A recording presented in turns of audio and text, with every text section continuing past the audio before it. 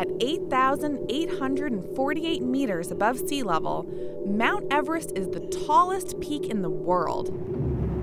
That's almost 9 kilometers high, or nearly 25 Eiffel Towers stacked one on top of the other.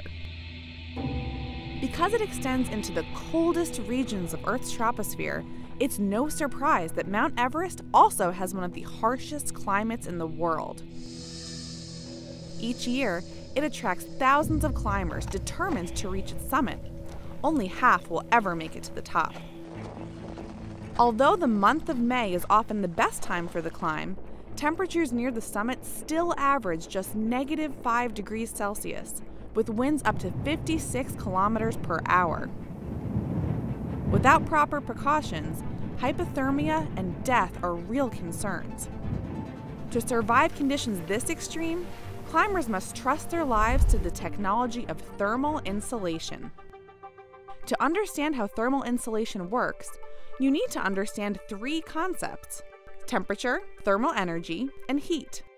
Temperature is the measurement of how hot or cold something is. A human's core body temperature is about 37 degrees Celsius on average, and anything below 36 degrees is considered dangerous. Thermal energy is the total energy of all the particles in an object, regardless of temperature. Heat is the transfer of thermal energy from a warmer object to a cooler object. Thermal insulation prevents the transfer of thermal energy between objects with different temperatures. On Mount Everest, heat transfers quickly from a climber's body to the air, which is why a climber can feel very cold without thermal insulation. Climbers must wear extra layers of clothing that have a thermal insulating material. This includes natural materials like wool or down feathers, and synthetics like polyester. These insulating materials reduce the amount of thermal energy the body loses. Human beings may not be able to survive in supremely cold temperatures without thermal insulators like parkas, but there are some mammals that can because they have something we don't: blubber. Blubber is a layer of fatty tissue which sits under the top layer of skin and keeps marine mammals like whales, seals, and dolphins from losing thermal energy, acting as a natural thermal insulator. We've seen examples of thermal insulation preventing heat from escaping.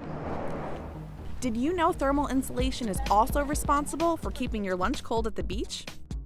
For example, a beach cooler is designed to keep the food and drinks inside cool by using thermal insulation to prevent thermal energy from flowing into the cooler. So thankfully, we don't have to drink hot fruit juice. Can you think of some examples of thermal insulation? How about your home?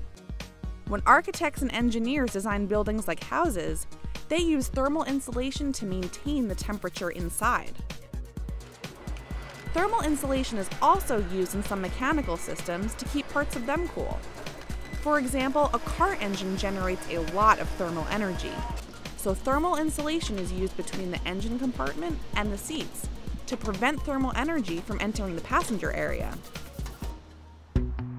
From marine mammals to wool coats, from machines to school buildings, thermal insulation continues to play a big role in our daily lives, keeping our buildings warm, our food cool, and even helping mountain climbers reach the top of the world.